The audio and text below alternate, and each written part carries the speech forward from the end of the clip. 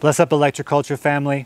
I want to go over the components of our CW2 paramagnetic electroculture antenna from the fertile current. We call this antenna Asha, based on a Zoroastrian reference to the divine order. So, the top of this antenna is noticeably different than the CW1.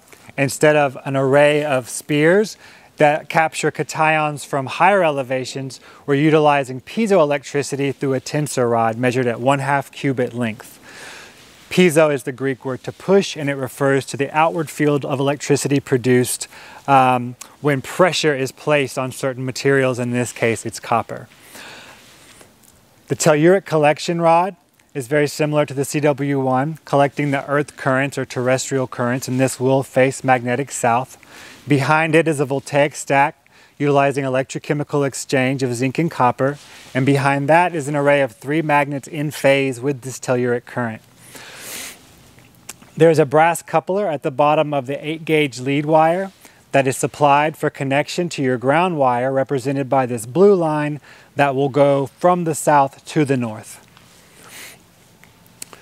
The antenna is core filled, as all our antennas are, with very highly paramagnetic basalt powder.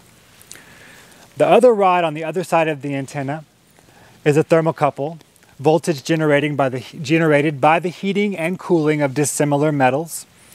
And the body of the antenna measures 1/2 inch diameter by 1/2 cubit length.